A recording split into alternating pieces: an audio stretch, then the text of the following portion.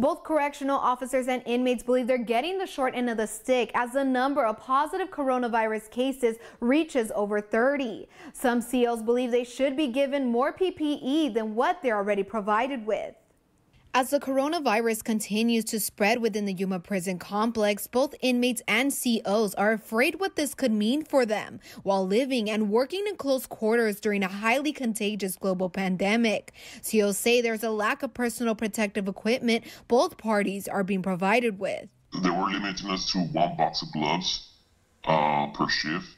So if we have a total of 20 officers, there's 100 gloves totals in a box. That's 50 pairs.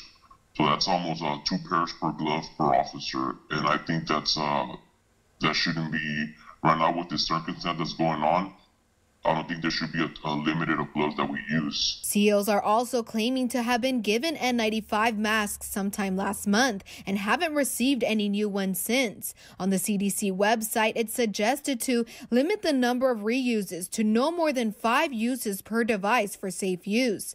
As for inmates, COs say they aren't allowed to wear face coverings and they continue to be exposed to other inmates still waiting for test results. Still coming out for reg. They talk when they go to chow, or when we feed them breakfast, or they come out for to use the phones or go to medical. Currently, the inmates who tested positive for the coronavirus are said to be isolated in a garage-like setting. News 11 reached out to the Department of Corrections, but have not yet heard back. COs say they feel like more can be done to contain the virus within their walls, but there's only so much they can themselves do. A lot of officers are scared to report things because of administration, that they're going to retaliate.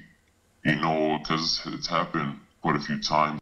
And to add on, News 11 is receiving reports of a second unit under quarantine because of positive coronavirus cases. This information is not confirmed by the DOC, but we have reached out and are waiting for a response. Reporting in Yuma, I'm Crystal Jimenez.